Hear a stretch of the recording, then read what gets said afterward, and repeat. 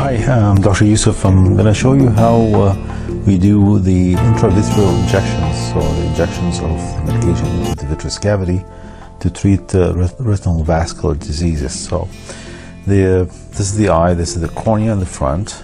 Behind it, this is the pupil and the iris, and behind that, this is the lens,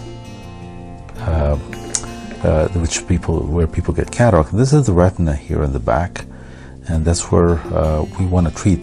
These are the blood vessels of the retina, retinal arteries and veins, and we want to treat a retinal vascular disease with what we call anti-VEGF medications or steroids sometimes.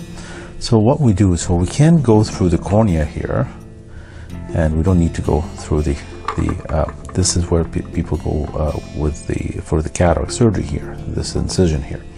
So we have to avoid that. So there's a gap here, a safe area that we can go through, which is what we call pars plana, this area here, between the ciliary body in the front and the retina in the back.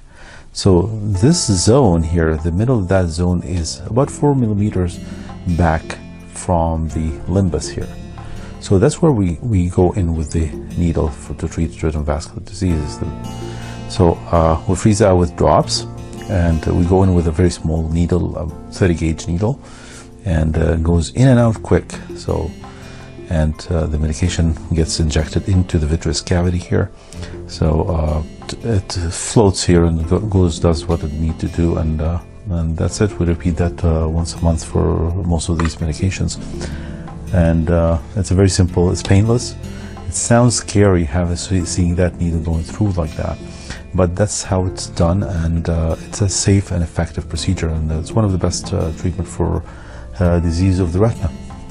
Thank you for watching.